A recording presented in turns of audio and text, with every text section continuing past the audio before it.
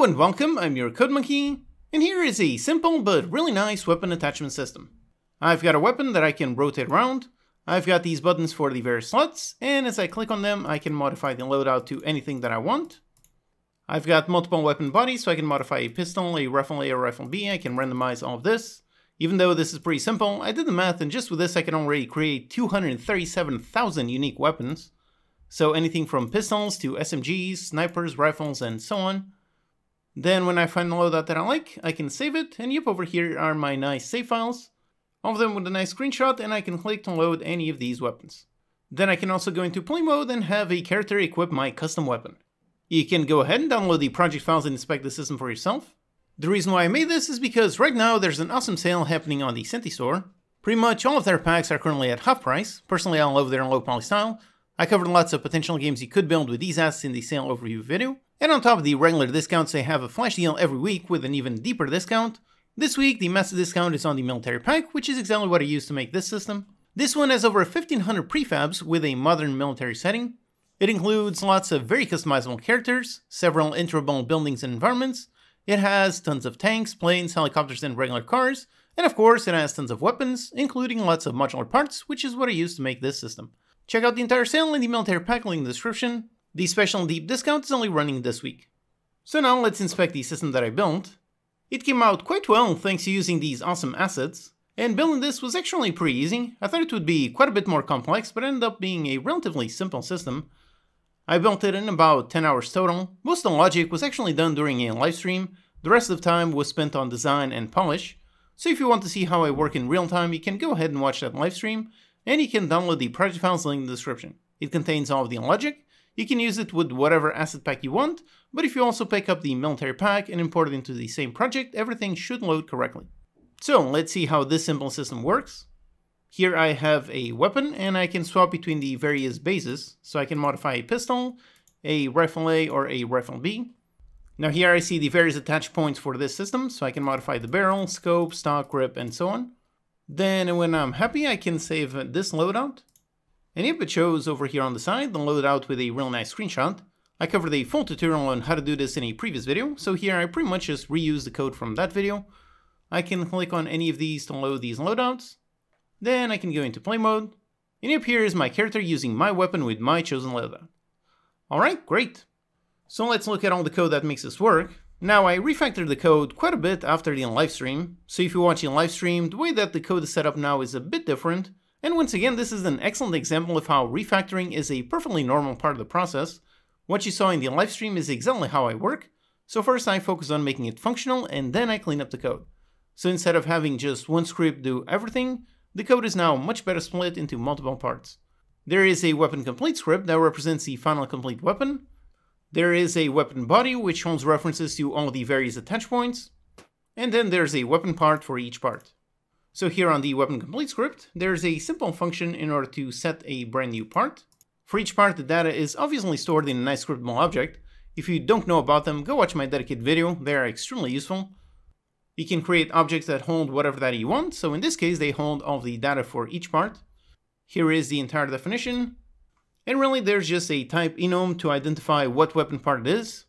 So it is a barrel, a stock, grip, or so on. It holds that, and then as well as a reference to the prefab.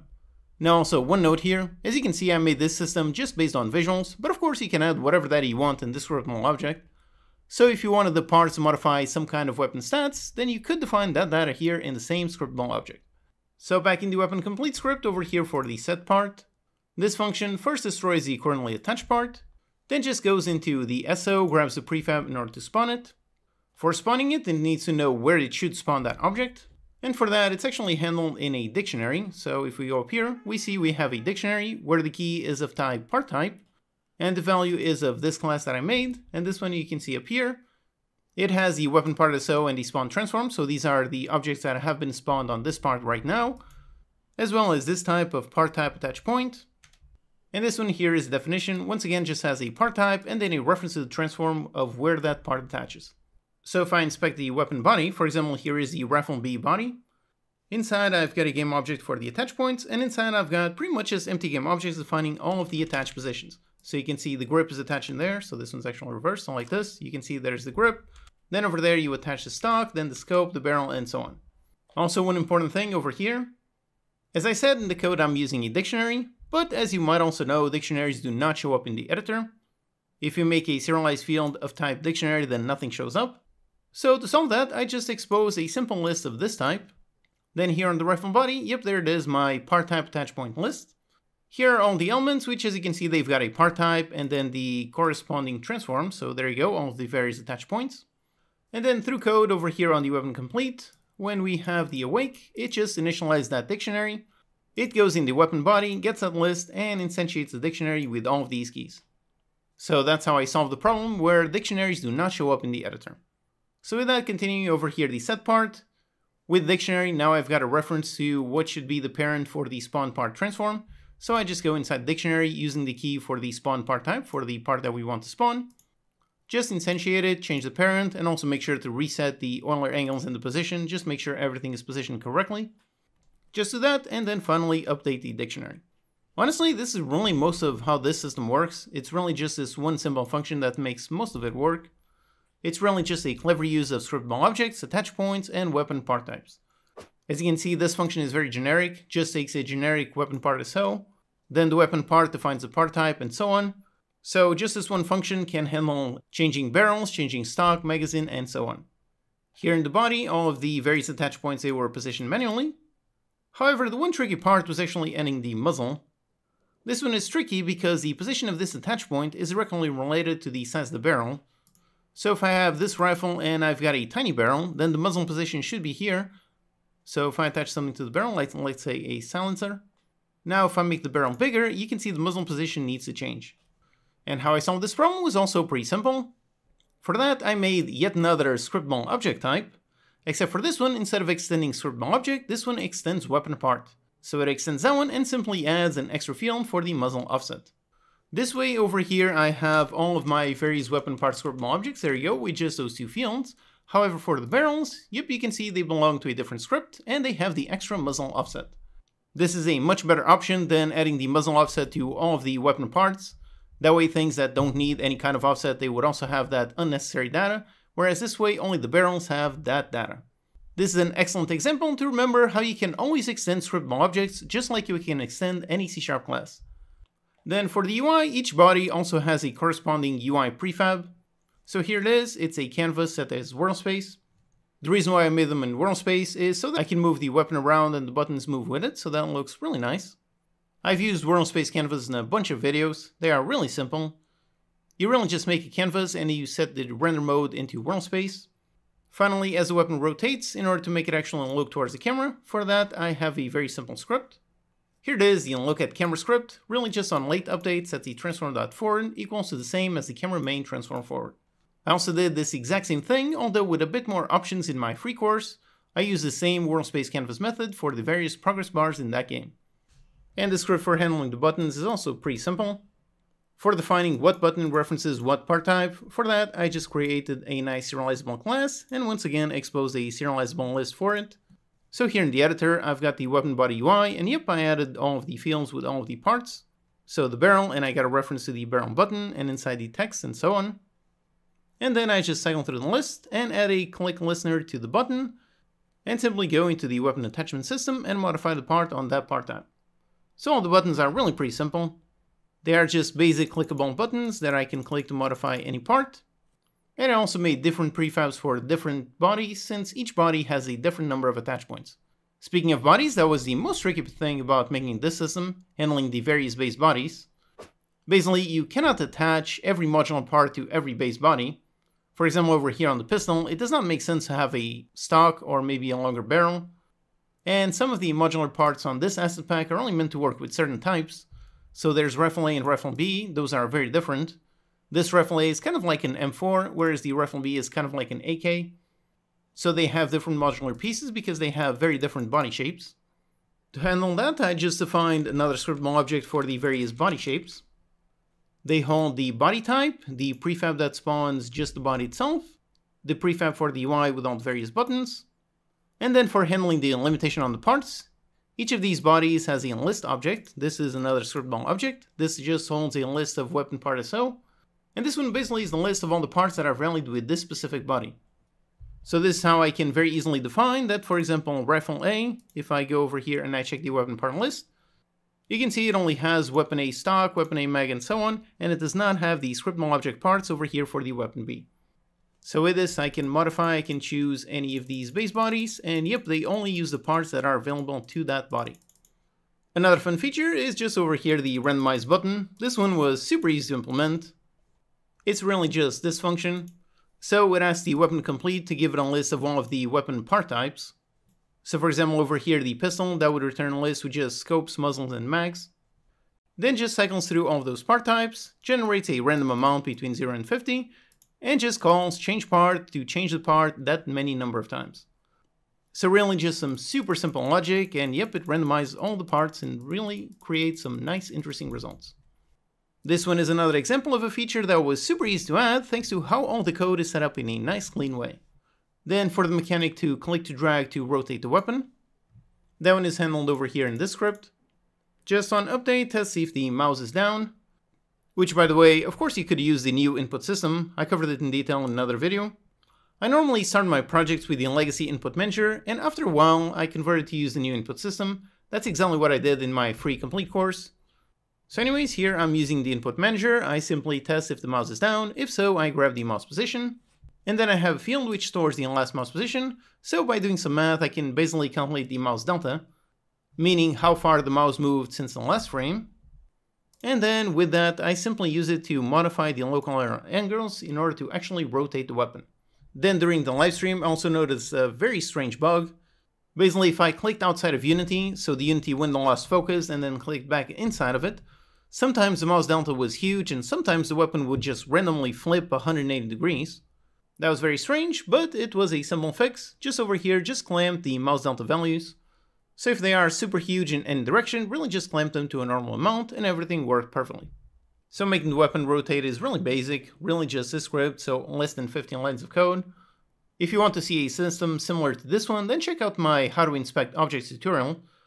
That one is a really fun system to add to any game where you want to inspect objects. That tutorial is a bit more complex than this one since it involves rotating objects within the UI, but the core concept is really the same as here. Okay, so then handling the saving and loading. Now, I covered how I normally handle saving and loading in a video quite a long time ago, but despite that video being quite old, I still do the exact same thing nowadays. So inside the weapon complete script, over here I just defined a class for a save object, and inside I just put all the data that I need to save, which in this case really is just the weapon body SO, so I know which one is the base body, and then just a list of all the parts attached to that loadout. Now at this point, when I made this in the live stream, I wasn't actually sure if JSON would automatically serialize a scriptable object, but thankfully it does. So up here for the save function, it is all super easy. It really just creates the save object, assigns all of the various SOs, and really just use the JSON utility to convert it into JSON, and yep, that's it, everything works perfectly. Now if you don't know about JSON, I also covered it in a previous video. Then for the loading, it's also equally easy. Just takes a JSON string as a parameter, then use the JSON utility to convert it back into a save object, and then with that save object, just cycle through it and set the parts that were loaded. So that's it, and with that I can very easily save and load any loadout that I want.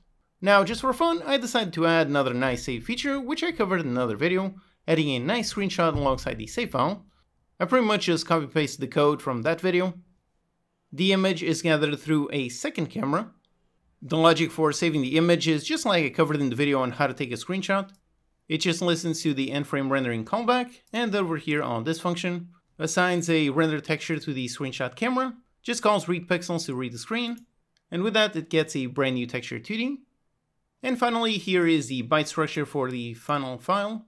So it saves the bytes for the JSON save data, then also saves the bytes for the PNG screenshot, takes those, calculates a new header that contains just the JSON byte size, and really just packs all of those bytes together and finally saves the final file. And for loading, really just reverses the same thing. So it reads all the bytes, it reads first the header size, then reads the header JSON, and finally the screenshot texture. Again, I covered all of this in detail in the other video. Once again, thanks to the power of reusing some nice clean code, because it was pretty easy to implement, and this save system really works quite well. Having a nice screenshot image is much better than having a list of file names. And finally the play scene, so I just made another scene with a character from the same asset pack. Then I made some super basic pistol and rifle animations. For this, I use U-motion to do it. since Unity by default cannot create humanoid animations. For loading the weapon with the custom loadout, it's on this script. It really just calls a function to load and spawn based on this JSON. So this one, once again, grabs the save object from the JSON, instantiates the weapon prefab, loads all the parts saved in the JSON and returns it. And then back in this script, it simply parents it to the weapon contingent transform. So inside the character, as a child of the hand bone, here is a weapon transform, so this is a position.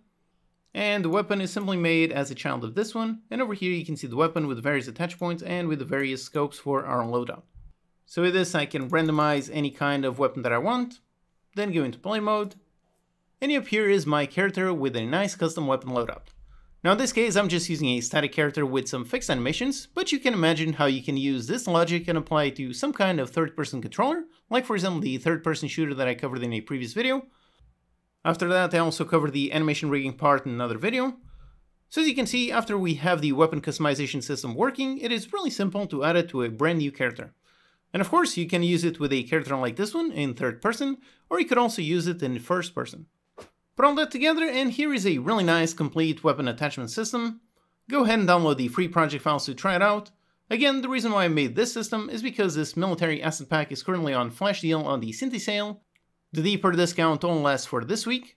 If you have any idea for which you need a bunch of weapons, or any idea for a modern military game, then definitely check it out. You can make any kind of shooting game with this pack, or maybe something like an RTS, or use the include vehicles in some kind of plane or helicopter simulator, so there's tons of possible ideas. The project files includes all the code for this system, and it will automatically load the military asset packs if you import it into the same project, and beyond that, check out everything on sale on the Cinti store. If you like their style just like I do, then definitely give it a look. There's tons of awesome stuff on all kinds of themes that you can use to make an endless amount of unique games. Alright, I hope you found this video interesting, thank you for watching, and I'll see you next time.